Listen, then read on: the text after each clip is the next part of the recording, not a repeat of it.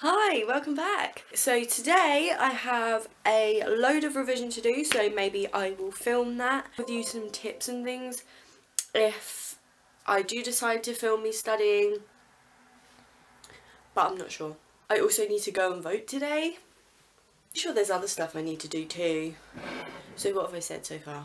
Revision, voting.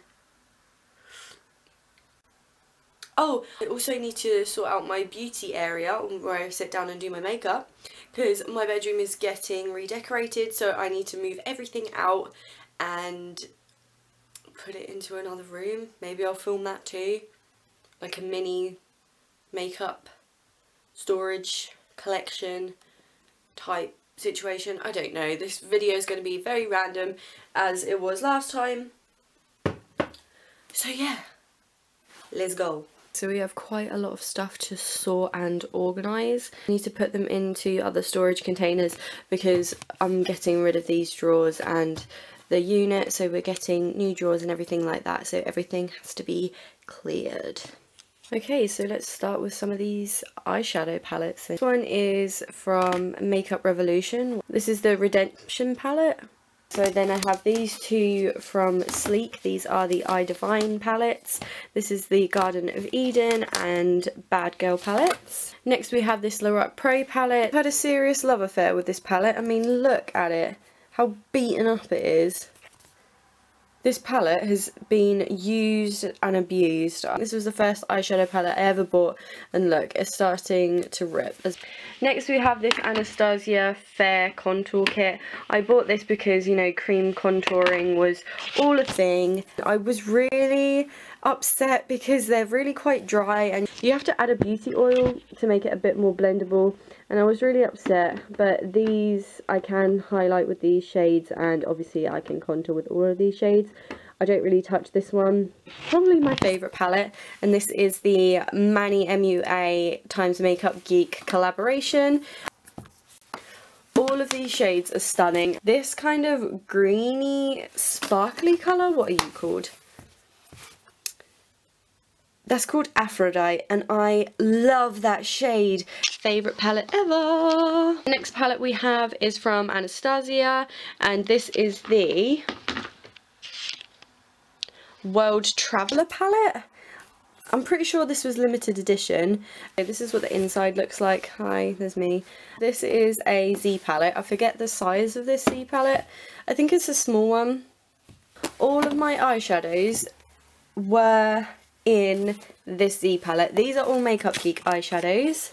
Just recently transferred them into this bigger Z palette. Probably put the blush in here too, but I'd keep it in there just so it's separate. I love Makeup Geek eyeshadows. They're really inexpensive, very pigmented. So next is a couple of Morphe palettes. This one is the 350 palette. I'm sure I don't have to show the inside of that one. And then this one is the 35N palette. Very inexpensive, and you get tons and tons of shadows. I haven't really dabbled too much into highlighters. So this is Champagne Pop, and this is Mary Luminizer by The Balm. Next we have some translucent face powder. This is just the normal original translucent one. Yeah, translucent, as you can see. I really like this powder. It's great for baking. I really only use it when I have performances because nobody needs to bake on a regular basis. We have some foundations. These are my go-to everyday foundations. The L'Oreal Infallible 24-Hour Matte Foundation. This is the Urban Decay All Nighter Foundation. I am in the colour... what colour are you? I'm in the colour number 1. And then the last foundation is MAC Studio Fix Fluid. I feel like everybody has this foundation. This is in the colour NC15 because I am very pale. But again, I only really use this when I'm performing because it is a very thick, heavy duty foundation. So moving on. These ones at the front are Gerard Cosmetic lipsticks. In the middle row we have some Jeffree Star liquid lipsticks, and then in the back row is again the Manny MUA Ofra collaboration in the shades Airy, Charmed and Hypno, I think. And then all of these here are lip liners. I have a random pen in there, and also some colourful eyeliners, tweezers, and this little pot down here is just a sample of Benefit's High Beam.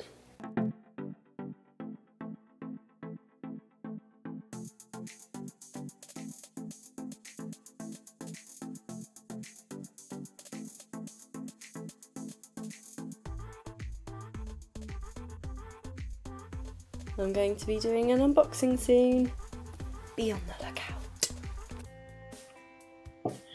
So now on to the more boring part of this vlog, but I'm here to give you some tips and tricks to help keep yourself organised and on top of all your revision.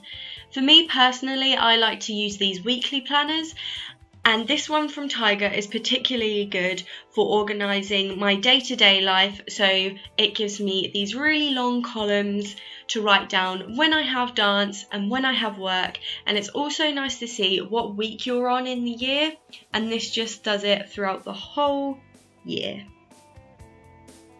This next one is more for college revision and revision classes, and it is from Knock Knock, and I think I found this at TK Maxx for about $2.99.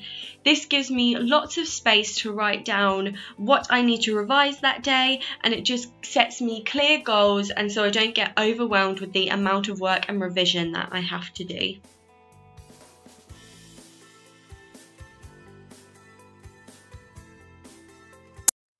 So this isn't my room, this is the spare room that we have. My bedroom's getting decorated, so I have to sleep in here while painting and all that stuff goes on.